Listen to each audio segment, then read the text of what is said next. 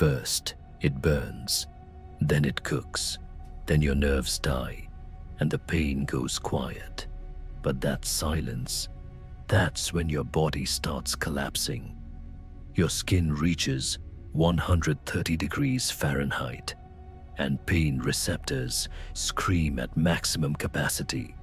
But within moments, something more terrifying happens.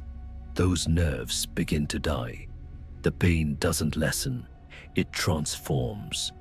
As flames consume your clothing, temperatures surge to 1000 degrees Fahrenheit. Your skin doesn't just burn, it carbonizes. The protective barrier between your internal organs and the outside world literally cooks away. Your lungs draw in the superheated air, causing immediate swelling of your airway. Each breath becomes more difficult than the last as your respiratory system begins to shut down.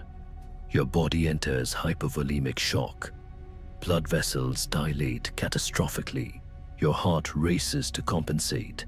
But with each beat, it's fighting a losing battle against rapidly dropping blood pressure. The brain, desperate to protect you, floods your system with endorphins, creating a surreal dissociative state where you might feel strangely detached from the very body that's being destroyed. But that's just the beginning. Let me show you how you break.